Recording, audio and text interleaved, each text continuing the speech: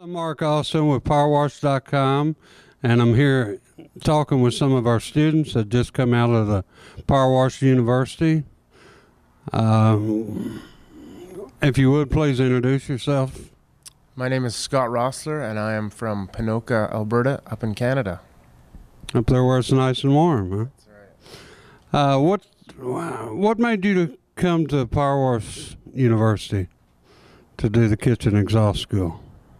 Well, I have a friend who is involved with fire suppression systems, and he encouraged me that it's a field where there's a lot of opportunity and a chance to make money there, and so I was interested in coming and learning about it. How did the school go? I mean, do you think it'll benefit your company in any way? For sure. I didn't know very much about the field before coming here, just what I could research on online and through some materials and publishing. So it was really good to get informed and to understand both the bookwork, and then being out in the field actually doing the jobs was very beneficial as well. So on-the-job training really helped you a lot in this. For sure.